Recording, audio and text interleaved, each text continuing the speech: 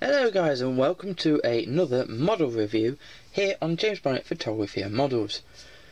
Here we have another instalment from the World of Stobart Atlas Edition series.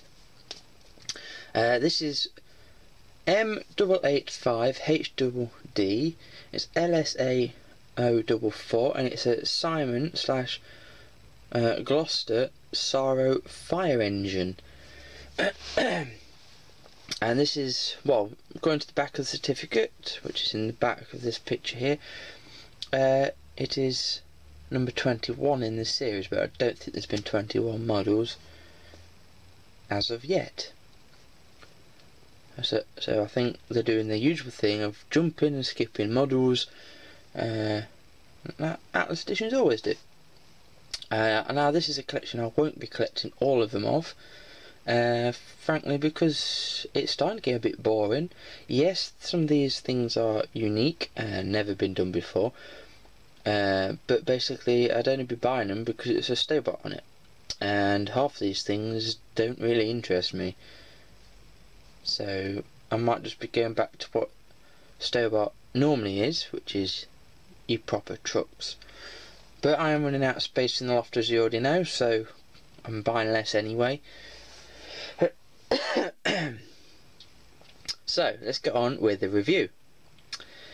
This is fully authentic and it's been officially licensed by Stobart, as the certificate says. Back of the certificate we do have a little bit about the fire engine. If you can read that, pause the video now.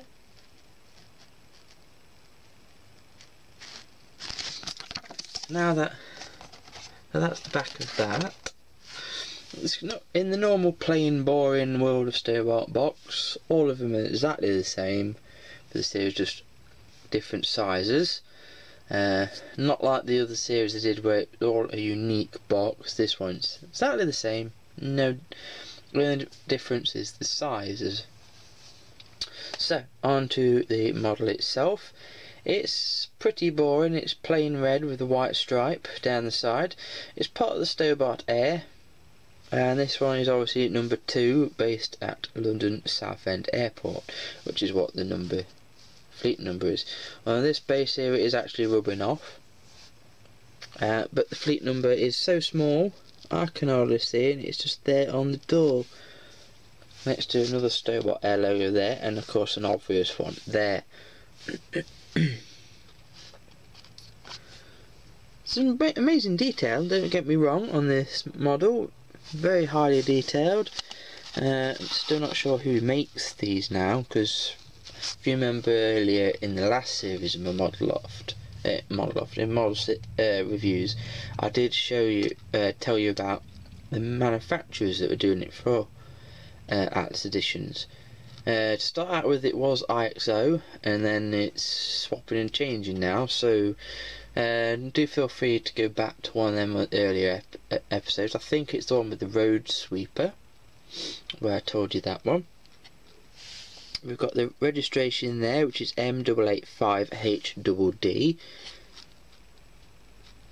It's quite a high front to say it's for a fire engine. I know it's they're different anyway at airports to normal road going vehicles.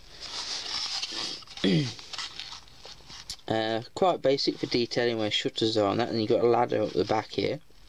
The plate again, basic detailing, lights painted on. This side of the model, more or less the same. Now it's the roof where we've got some quality detail which actually stands out. We've got handrails, we've got, and whatever that is, some sort of radar where you fill the tanks up. We've got the flashy beacon, and then we've got the squirty nozzle, which is made by Simon. It says Simon on the side of it, for putting out the fire. I'm not too to what everything's called on one of these fire engines, so please forgive me. Yeah, it's a nice little model. Now it's 3 fire engines in this series. I might get a 4th if I like the look of it, if they bring a 4th out, but I think the next one I might hold off and I want to wait because I want the baggage carrier if and when they make it, and that'll probably be the last of this Atlas series that I'll buy. They're getting a bit repetitive. A lot of the models are from the other series and it's quite boring now, and I prefer the Oxford quality models instead. These are just unique because you don't really see them in the model form. Anyway, thank you very much for watching this look round the latest edition. I'll see you next time here on the channel with the November edition of the Model Loft. Thank you guys. Bye.